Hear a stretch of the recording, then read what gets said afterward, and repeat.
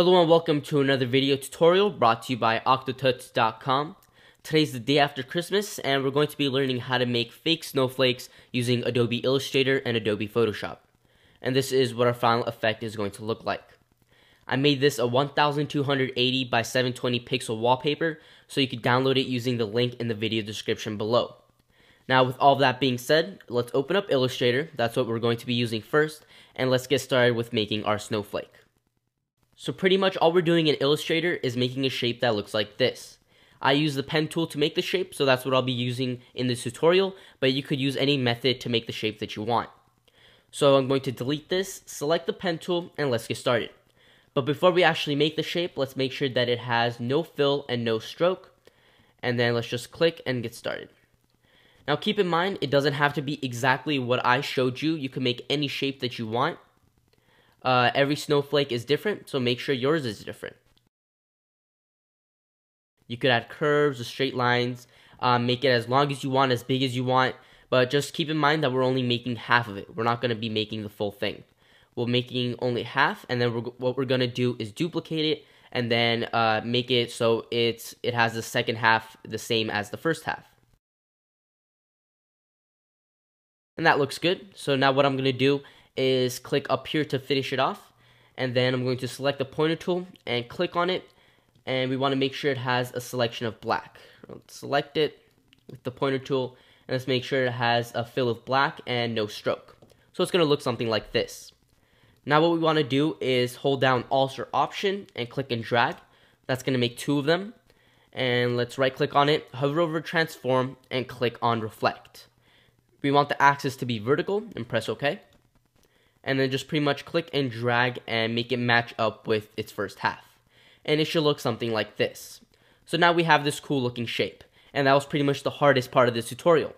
Now we get to sit back, relax, and watch as the snowflake gets made.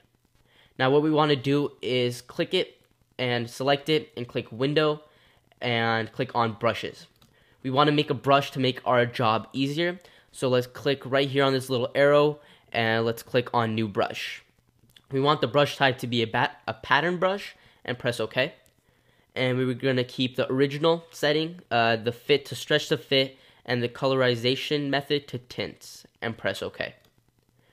And then now what we're going to do is select the ellipse tool, make a circle, hold shift to make it a perfect circle. We want the fill to be none and a stroke to be black. And then select the pointer tool and have that ellipse shape that you just made selected. And just click on that brush that you just made, the pattern brush. And bam, just like that, we now have a cool looking snowflake. Now what you could do is select it and hold shift and click on this corner and make it whatever size that you want. It will alter the look of the snowflake. But I'm just going to keep it something like that. So that looks good. Now what I'm going to do is select it and click and drag it onto Photoshop. So like that. And now what we're going to do is select the pointer tool and press place. So let's click on File, New. Let's make a new image. Let's make the width, it doesn't really matter. Let's make it 300 pixels by 300 pixels. Press OK. All we want to do is click and drag this onto that new image. And then we're going to select only this.